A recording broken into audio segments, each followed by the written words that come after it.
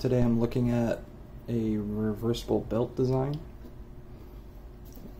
If you've seen one, you know that reversible belt is for people who are cheap like me and need one belt to perform two purposes. So you have brown on one side and black on the other.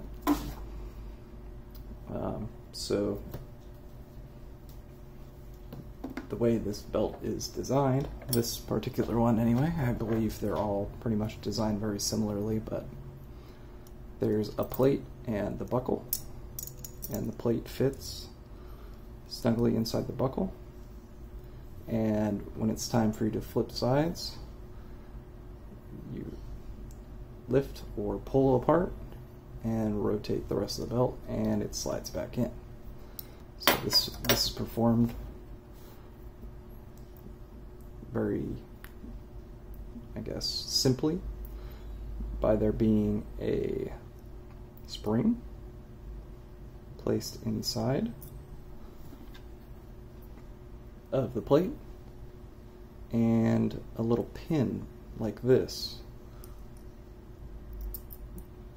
that is also inside of the plate. And there are these little ridges on this pin. You can see those ridges hold the pin to the buckle. Now I'm not certain how they're supposed to stay, but I believe they're just forced, the pin's just forced inside the buckle, and due to the design of the pin, it just stays in place.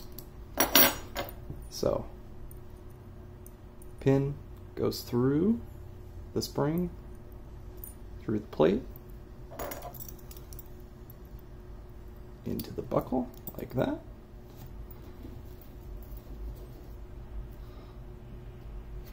The belt would go in like that. And then you have these two screws. The screws would go into each side, and you tighten it down to hold the belt in place to the plate, and then in theory, well, in practice as well, the pin, if you've hammered it in or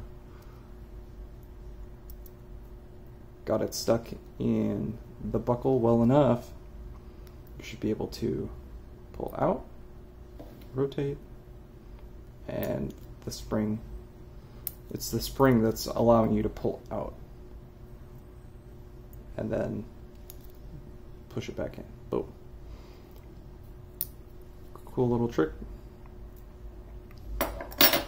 Mine broke, so I'm taking it apart to see if I can get this pin back in place, but we'll see. Either way, you know, you learn a little something. Bye.